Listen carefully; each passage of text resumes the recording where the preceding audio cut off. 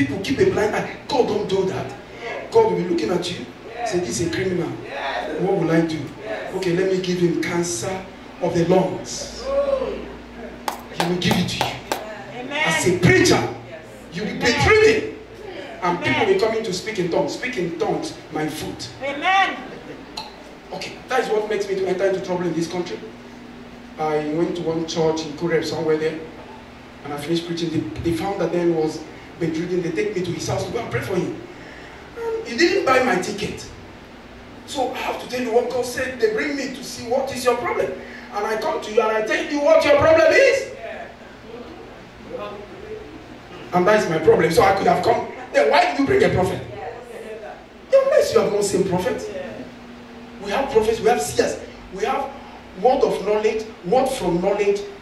Guys, I'm not here to talk about that. Then I finish because I'm about to have a citywide crusade there in the stadium with all the churches. This man pick up his phone after I finish and call this Open Bible.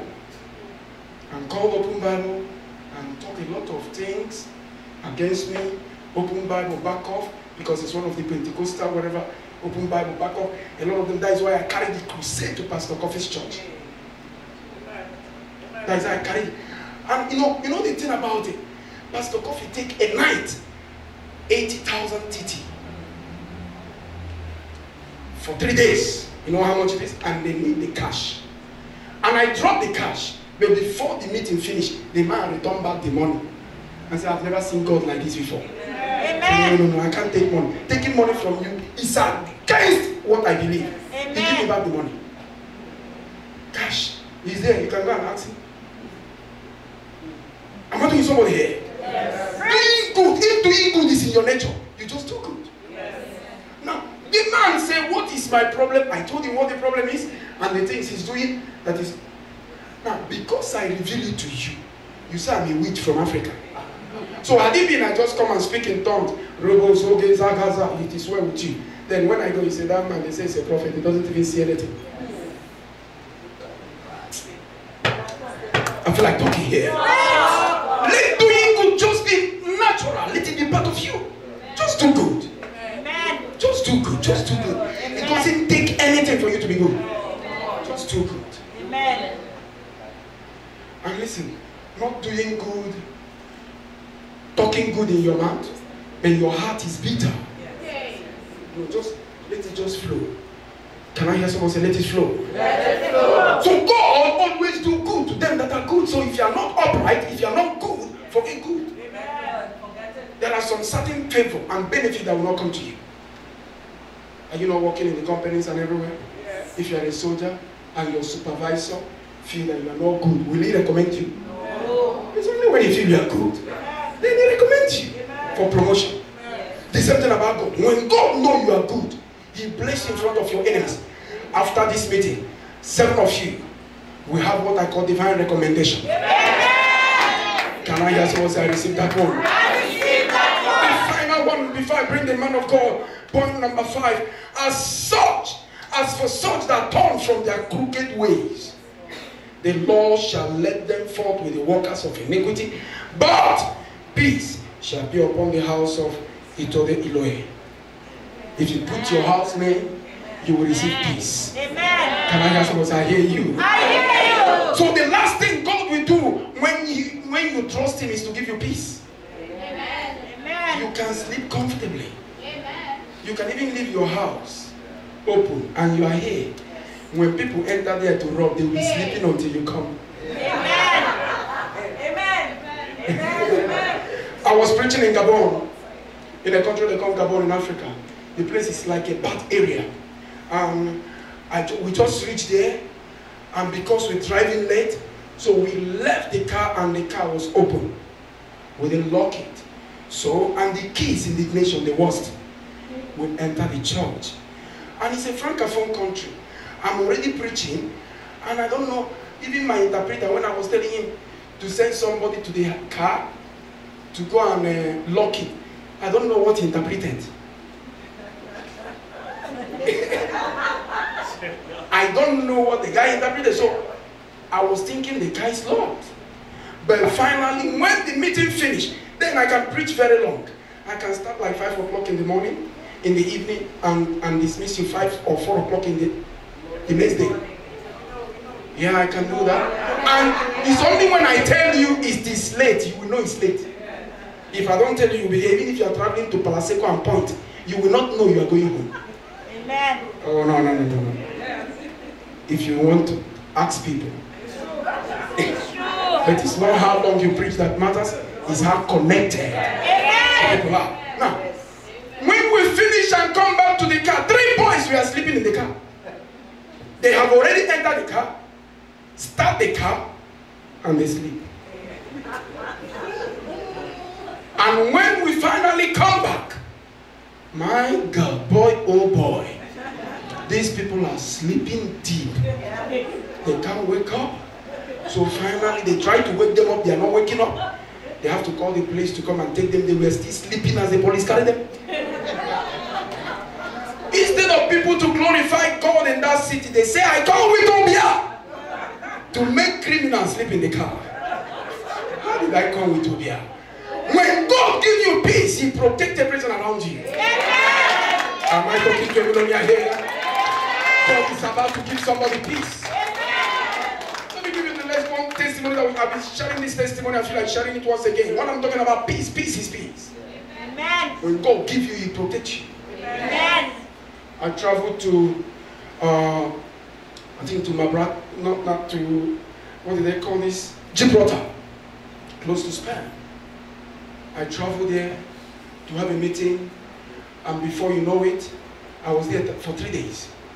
My neighbor called me and said to me, what is going on? Are you packing out? I said, no. He said, no, I spent 5 days. He said, for the past 5 days, people are packing things out of your house. They have loaded their van, and they are still there. So I was like, I don't know.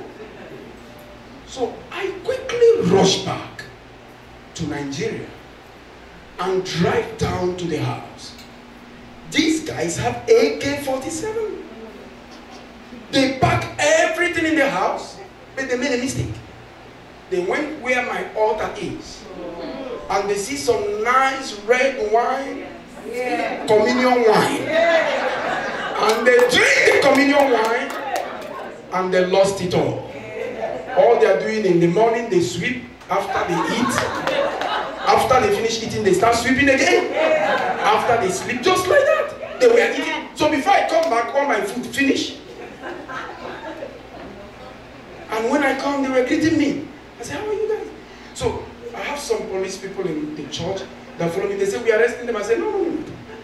First of all, you have been in my house for 6 days now. So you lodge here for 6 days, no problem. As the rest is taken back the thing where you people collect it from. The accommodation fee here per night, I charge them. That time it was like 2003. So I charged them to $2,000 there. So, and I say, you have the money, so you go to bank, bring the cash, then you can come and take your cargo, then the police people will take the AK-47s, and you should just go. And they went to bank, they cash the money, and I take it, because they lodge in my house. My food, everything, I charge it together. And they pay for the wine also. And they offload everything and take it back in their house. If you go on Google and Google it, you will see what I'm telling you. They take it back in their house.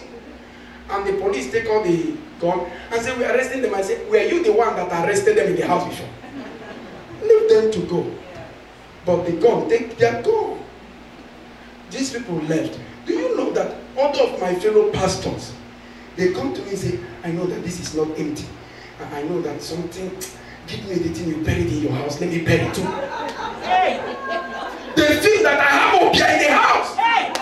The hell these people there. No. When you are good, God protect you. I feel like talking to somebody here. I don't know who you are. I don't know what you are looking for. But if I be a man of God, who I know I am, in the next 72 hours, somebody hearing this, stand up my voice. Your family will be protected. Your business will be protected. Everything about you will be protected.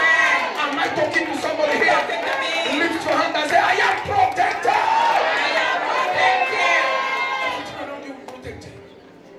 You can't be thinking that armed robbers will take any of your thing. I'm sharing testimonies of Africa. Let me share testimony here. Amen. And when we are in Charleville, Mommy Judy finished and dropped her phone there. Somebody stole it. And I tell them, forget it. This church, if you steal anything, you are bringing it back. Do you know? I give them, how many days did I give me? 1 week? I say, in 1 week, if you don't bring the phone, you will be walking from your house and holding the phone in the hand. Before the 1 week, they put it inside envelope as if it's offering. And drop it when they are dropping tight. And they have a written note. What was the written note? You people want to kill me because of phone. So because there are spirits tormenting him wherever place he is. So he has to return the phone back. Nobody will take what belongs to you. Lift your hand and say, my Father, my Maker. My Father, my Maker. Bless my life. Bless my life. Even when we're here, somebody finish ordination and keep her mantle here. Yes. Somebody steal it. Yes. Stole it. Thief it. Yes. Sure, they thiefed it.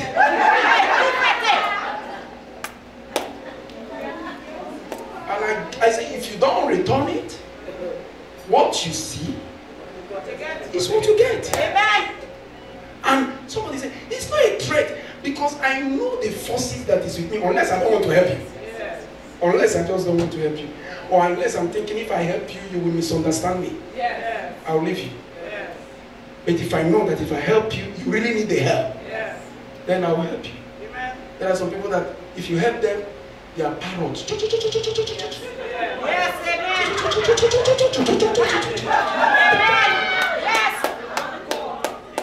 It's just, I was talking to some people. I said, listen, if you have a